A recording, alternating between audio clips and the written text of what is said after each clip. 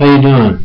I'm going to today show you how to use Visual Studio 2010 with C# to make a report using 3 tables. The first thing I want to do is make a dataset. So I'm going to right click on the name and do add new item. I'm going to go to data, dataset, add. It's going to bring up another screen. I'm going to right click in the blue striped area and add a table adapter. It's going to bring up another one, and I have my data connection, so I'm going to click next, next, next, query builder. Then I'm going to select the tables I want, add them. I have 3 tables which are all linked with foreign keys. I'm going to select item master, item description, and vendor. Then I'm going to put a where clause in here.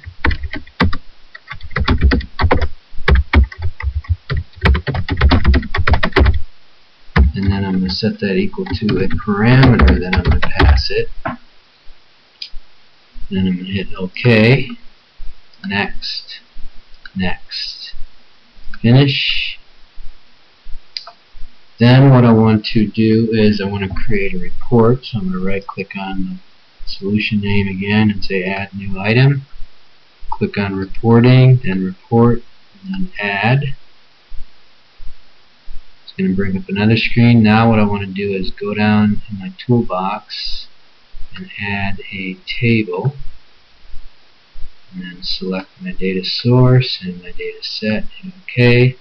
Now I'm going to put my report data fields that I want in here. I'm going to click in the blue area and then scroll down in the properties and set the margins equal to 0 so it all will fit on one page. You won't get any problems.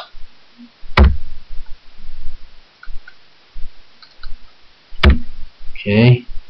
Then what I want to do is I want to go back to my form, and then I want to put a report viewer on there. I'm going to drag it on there.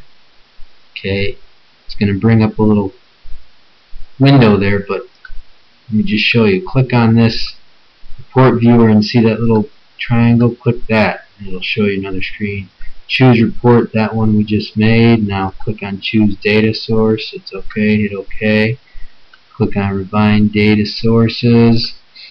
Then click down here on dataset and set enforce constraints equal to false, so we don't have any problems with the database.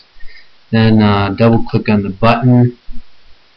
It's going to show you that red squiggly line because it's looking for our parameter. So we're going to say text box 1.text, because that's where we're going to get our parameter from, vendor names, when the person enters it in the text box. Okay, and these 2 lines are created automatically by Visual Basic. We're going to cut them from the form load where it puts it and put it in the button click event. And let's just make sure that this works. Hopefully we don't get an error.